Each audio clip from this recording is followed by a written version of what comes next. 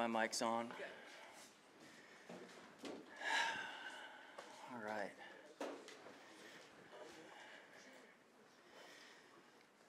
So, I just want to tell you before I get into God's Word, and some of you know this because you were here last year when I was here speaking. I want to give you a heads up. I'm not going to speak to you like your children, okay? Here's the cool thing. Here's the interesting thing about teenagers is that, and this is not a bad statement. It's just a true statement.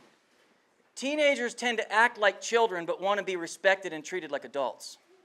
It's not a bad statement. It's just true. You guys have not grown into the maturity of adulthood, therefore you still act like children, but the things going on inside of you, the things going on from the time you wake up to the time you go to sleep are so deep and heavy that it brings me to tears 5 seconds into my speaking because I'm so aware of the things that go on in your hearts. And those are very adult matters. They're very adult issues. They're very serious. And they have, some of them, life and death consequences.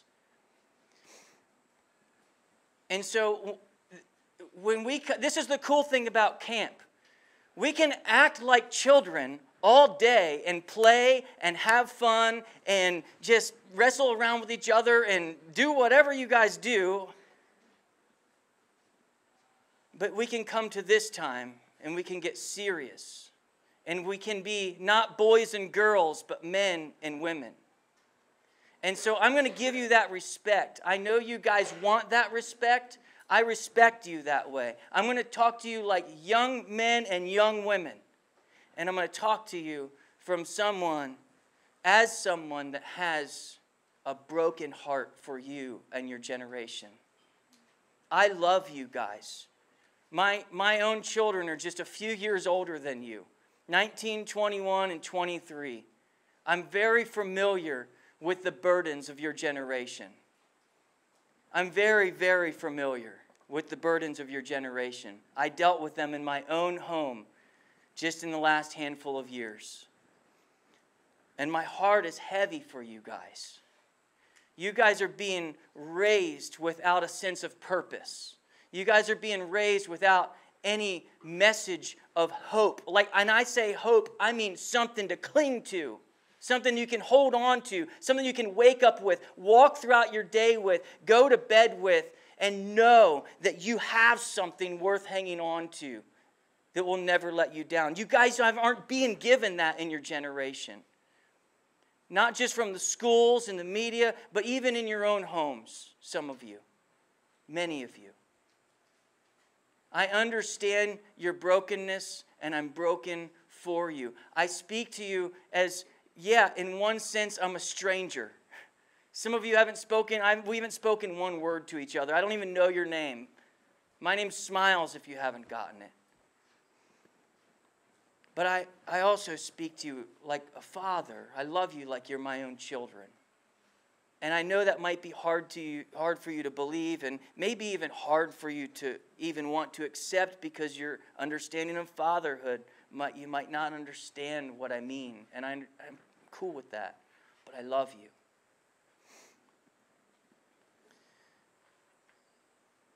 So I'm going to speak to you like you're young women, young men that I love, like you're my own children.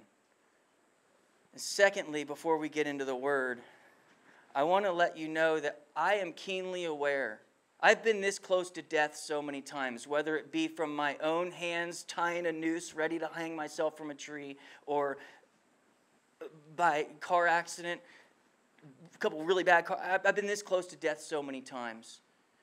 And God has spared my life time and time and time again to bring me so far to this place today. But in those experiences, I have come to realize that I can't take this breath for granted. I'm not promised another. And I want you to get that too. I was just walking through a graveyard the other day at my church in Southeast Ohio, and I don't know why I was doing it, honestly. I'm walking through this graveyard and I'm reading the gravestones one after another, just walking in a straight line. And in that whole line was 6 gravestones. And I counted up the years, and the total of those 6 lives was less than 90 years. You know what that averages out? 15 years per life. That's amazing. We have no idea how much time we have. And I'm not saying that to scare you. I'm saying that that's just a reality. Like, here we are. We're alive today. Praise God. We have life right now. Take a breath. Just pause. Take a breath. I realize that some of you might not even want to be here. But you are blessed to be here and take that breath. And I don't want you to take it for granted. I don't take it for granted. I might not have another breath, and I might not be here the rest of this week. This might be my last opportunity to get up here and stand before you and share God's word with you. This is how I handle my preaching ministry. I preach. There's an old Puritan named Richard Baxter. He said, I preach as a dying man unto dying men. I might never have an opportunity to share Christ with you again, folks. So I'm not going to get up here this week, and I'm not going to be one of those guys that steps up to the plate and hits a bunch of singles throughout the week and tries to load the bases so that at the end of the week I can hit a big grand slam, and a big giant altar call up front. I'm not that way, okay? I'm going to get up to the plate, and I'm going to swing for the fence every time. Okay? Because this might be my last opportunity to proclaim the love of Christ to you. This might be your last opportunity to hear the love of Christ. Because we're not guaranteed another day. So the love of Christ. Oh, the love of Christ. The love of Christ has changed me. I spent 19 years of my life not having a clue about the love of God. No one told me. If they did, I had no recollection. I wasn't raised being told about Jesus. I was raised under condemnation. I was raised lost as can be. At 4 o'clock today, I was out there on that basketball court, and I said to a young lady, I said, what's your favorite thing about yourself? And she said something, and it was pretty cool. I'm not going to say what it was. And I turned to the lady next to her, and I said, what's your favorite thing about yourself? And she goes, nothing. That's a heavy thing. And I said, nothing? And she's like, no, I don't like anything about myself. That's a heavy thing. And I didn't want to respond too quickly. So I'm like, oh, Lord, help me. I didn't expect that. But here I am as someone that is here to lead and shepherd and care for this young lady. And I find myself in this situation. And you know what I said to her? I said, I bet you feel all alone in that, don't you? I bet when you feel like you're just worthless and terrible, and you look in the mirror and there's nothing at all that you like about yourself, I bet you feel like you're all alone in that, don't you? And she nodded her head. And I said, I want to tell you, so many of your peers around you feel the exact same way. You're not alone. You're not alone. These burdens that we bear in life, we bear together, even though we feel like we're alone. We're walking down this road together. I don't care what your upbringing is, whether you've been raised in the church, whether you've never no one's ever opened a Bible and told you what it said. And when I just said the love of Christ and then the love of God and made it this, no one's ever heard that Jesus is God. Some of you guys have never heard this stuff. We all have a different background, but we're all in the same place in one very real sense. And that same place is that we stand in the mirror and we stare into our eyeballs. And I mean stare into our eyeballs. I'm not talking about looking at your makeup. And there's things about us that if we're honest, we really can't stand. And we don't share those things out and about. None of you would raise your hand right now, probably, and say, oh, yeah, here's all those things about me. Pretty much none. I wouldn't do that to you for you. I'm not humble enough. I'm not honest enough with myself, actually. But I'm in the same boat with you. I stare into the mirror, and when I have the courage to stare into my eyeballs, there are things about me that I just can't stand. But there's another thing I see when I look into my eyeballs. I see the love of Christ, who has set me free from all that I've done, from all that I am, from all that I will do. He has set me free from myself, and He set me free to love. You wouldn't believe it, but I used to be the most hateful person you could ever meet. I was filled with rage and anger and lies and lust and, oh man, the list goes on. But I would have hated you for something, if not many things, because that's who I was. But now I look into my eyeballs and I think about what Christ has done for me, and I see that He set me free. He's forgiven me. And I want you guys all to come to that place. As you open the scripture to Romans chapter 8, let me tell you, this book is not a joke. I walk up here earlier, and one of the kids opens up this treasure box, and he's like, look, there's a Holy Bible in it. This is just 20 minutes ago. And I was like, that is a holy Bible. And Ben said, the greatest treasure or something like that. The greatest treasure. This book is the greatest treasure. I used to hate this book. I used to hate Christians. I used to hate Jesus. I used to hate pastors. And look at who He's made me to be. There's nothing I love more than this book. There's nothing I love. There's no greater message than the words in this book. And I open it up. And I turn to what happens to be my favorite book, which is Romans. If you don't know where Romans is, it is this far in. There's the beginning, there's the end. Okay? If you can't find it, you have a New Testament. You have come on, what's the thing up front? The table of contents, thank you. It's in the New Testament. And in Romans chapter 8, this is what we see.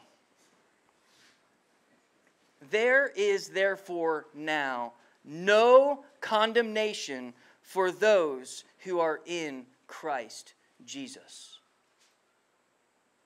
That's a profound statement that doesn't seem like fantastic news unless you understand the bad news that it implies. There is therefore now no condemnation for those who are in Christ Jesus.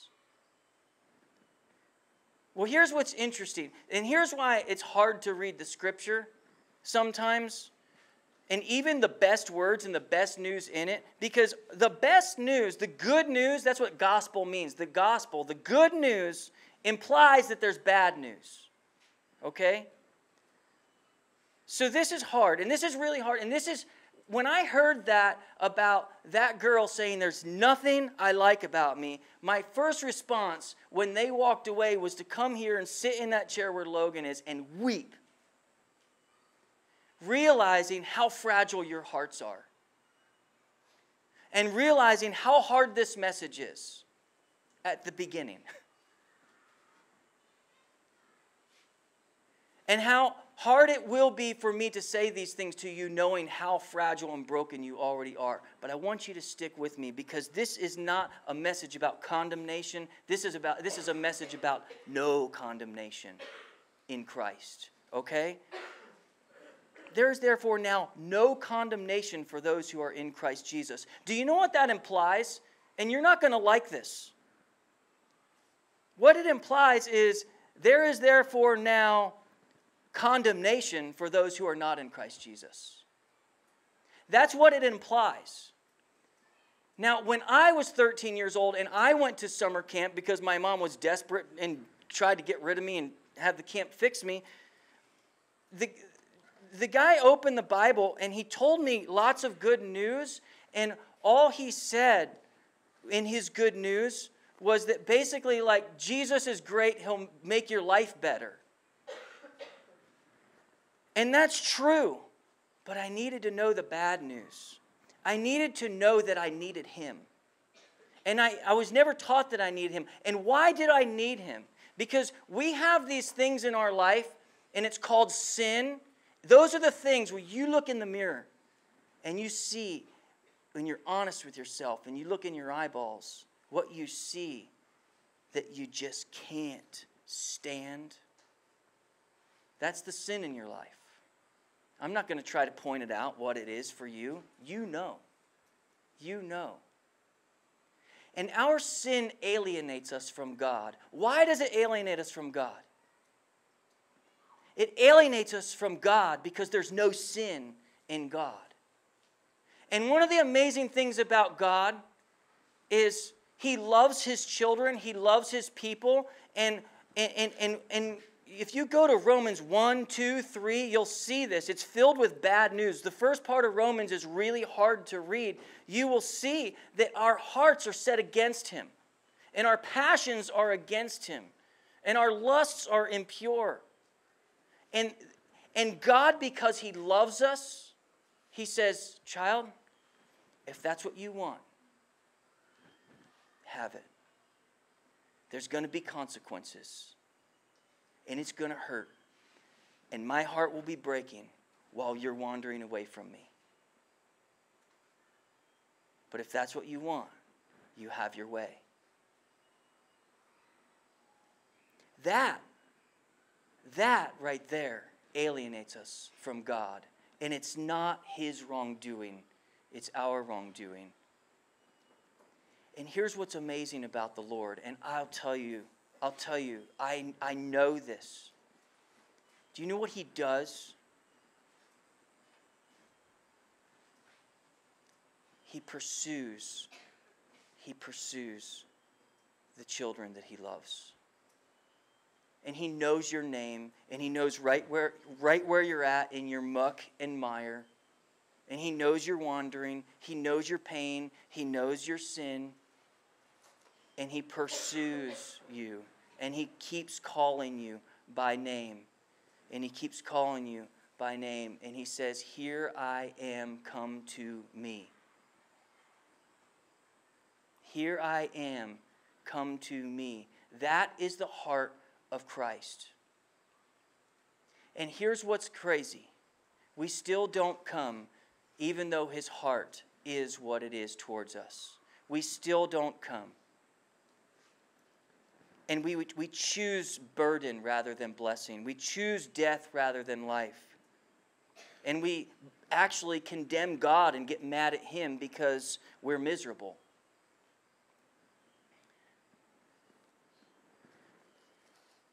There is therefore now no condemnation for those who are in Christ. So how do you pass from being in condemnation? How do you pass from that to no condemnation? Well, something has to be done about our sin. See, God is a just God. Justice must take place. Justice must take place. And justice for our sin doesn't look good, folks. The wrath of a holy God towards our sin is not a good picture for us. Eternally separated from God. But you have the heart of God. And here's what he does. And I'm not going to go into all the scriptures. I don't have time. We're going to talk about this all week long. You have the heart of God pursuing his children. And he comes in the flesh in the person of Jesus Christ. God, Almighty God, uncreated, eternal, righteous, perfect, holy God. Creator of all things. Humbles himself. Takes on flesh. He becomes a bondservant. He's a servant of God. He's the only person that walks in the flesh. And he's tempted in every single way that you are tempted to sin. Yet, the scripture says, he had no sin. And he comes and he takes on flesh. And he says, Father, I will obey you all the way to death. And Jesus didn't come just to tell us what to do on earth. He didn't come just to feed the poor. He didn't come just to heal people that had withered hands and diseases. He didn't come just to do that. Yes, he did that. All that was a demonstration of his power. That's not why he came. He didn't come to just teach us little life lessons. He came to be a sacrifice for your sin. Jesus Christ came to die. Jesus Christ came to die in our place. And that's exactly what he did. The sinless Jesus Christ, the sinless God in the flesh, walked this earth, and his own people rejected him and put him on a cross. Actually cried out to the authorities, saying, crucify him, crucify him. He says he's God. He says he's our God. He's blaspheming. Crucify him, kill him. And that's exactly what happened. We have Jesus Christ on the cross, taking all of God's justice, all of God's wrath, all of God's anger, fierce anger. God hates sin. He loves people. And he proved it on the cross, but he hates sin, and it must be dealt with. And when Jesus Christ is hanging on the cross, folks, what was happening is the justice of God for my sin and your sin is being poured out on him, and he does it willfully. He does it willingly. He does it not because he has to, but because he loves his children. And when the wrath of God is poured out upon Christ,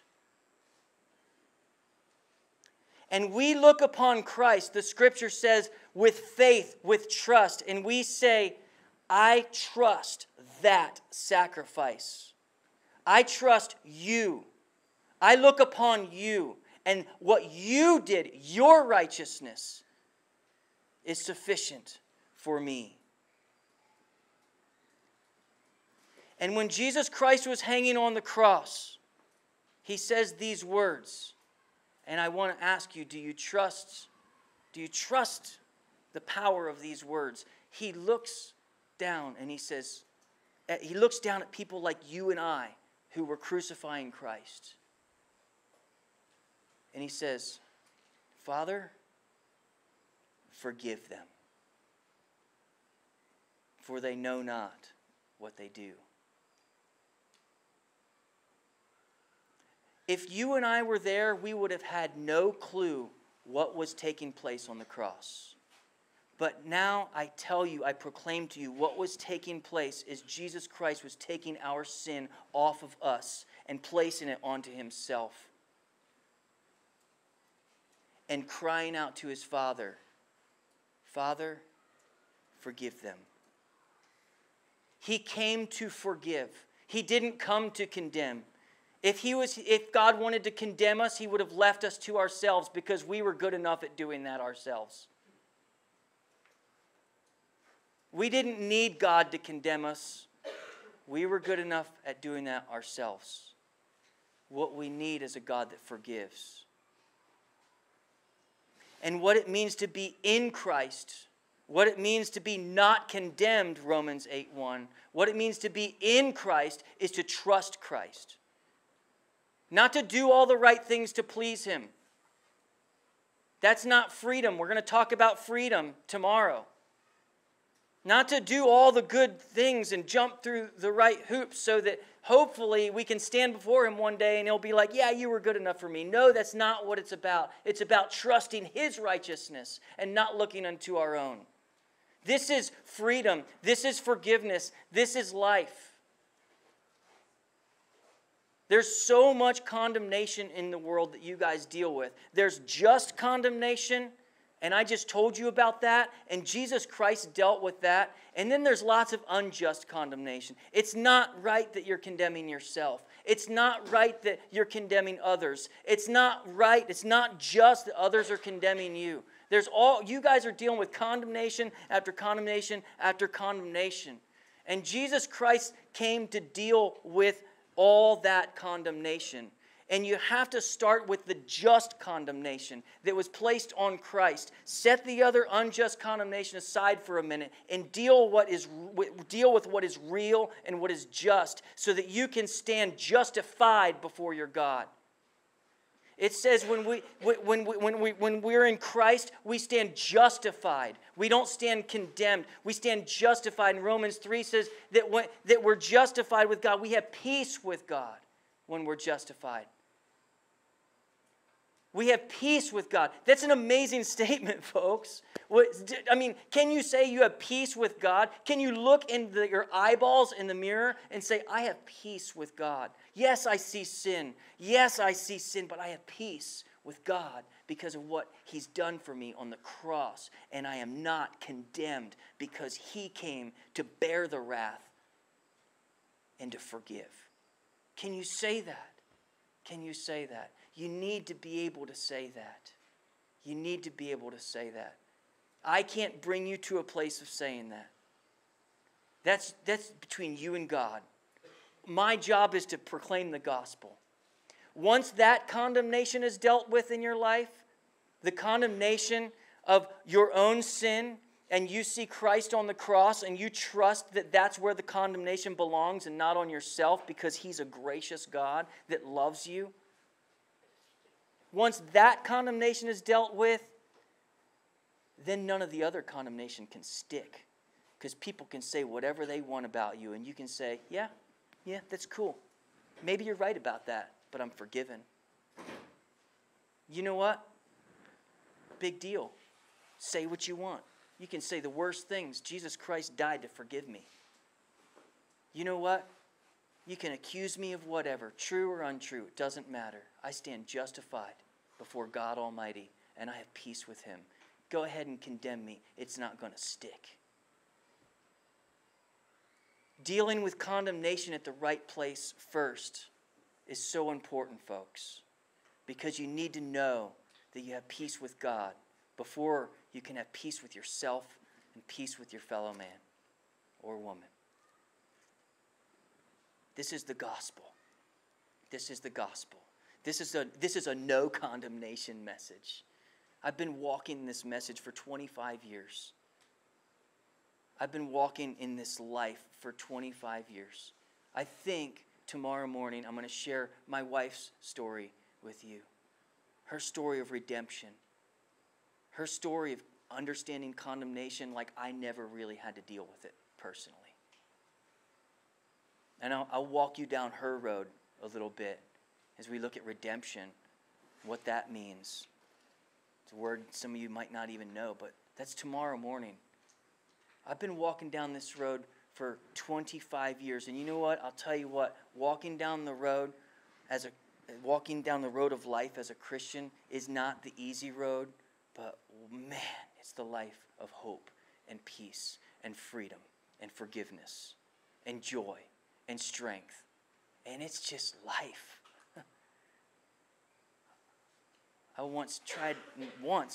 I kept trying to kill myself, and I wanted to kill others. And now all I want to do is breathe life.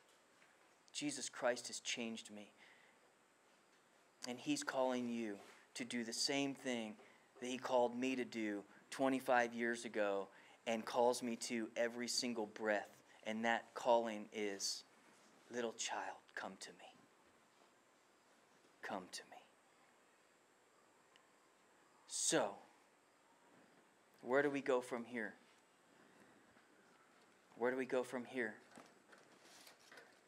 But to Christ. What's our only option? Where do we go from here? But to the Lord. What's our option? Because you're either going to remain in your sin and remain dead, remain in condemnation, or you're going to actually go somewhere. And that's to Christ on the cross. And you're going to look to him with gratitude and humility and honesty and praise. And let him raise you up unto life. And hear him say, come to me. Hear him say, Father, forgive them, for they know not what they do. Come to Christ while you can, and be forgiven, and be free. Amen.